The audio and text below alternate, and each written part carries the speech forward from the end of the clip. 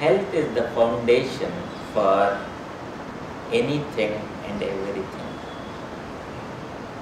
Without health, even if one is having a number of aspirations, it's not possible to experience and fulfill those aspirations if health is not the eternal companion of this traveler. Health, according to my experience and my understanding, it is not merely free from diseases. We think health means I don't have any disease, so I am a healthy person. There is no guarantee. There is no guarantee. One may be full of diseases, but still he is healthy. Health means enthusiasm at all levels. The exuberance of enthusiasm is called health. It is the enthusiasm that takes us to the heights. It is the enthusiasm. Because of the enthusiasm you are here. Because of the enthusiasm you are working. Because of the enthusiasm things are going on.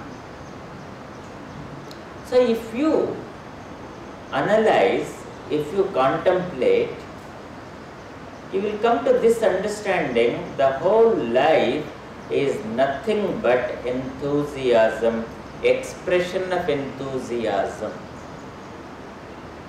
We are blocking, we are choking that enthusiasm in the name of mannerism, in the name of etiquettes, in the name of so many things.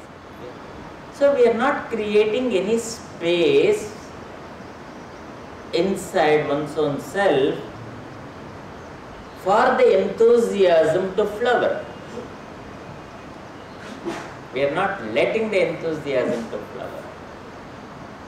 Always preoccupied, always serious, always having the burden in the head. I don't know why we are doing all these things and for what.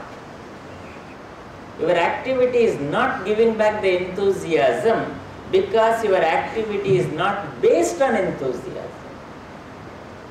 If you work with compulsion, you will get back compulsion. If you work with confusion, you get back confusion. Action propelled with what? That matters.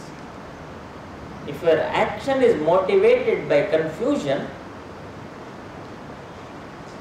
after the activity, the confusion stays.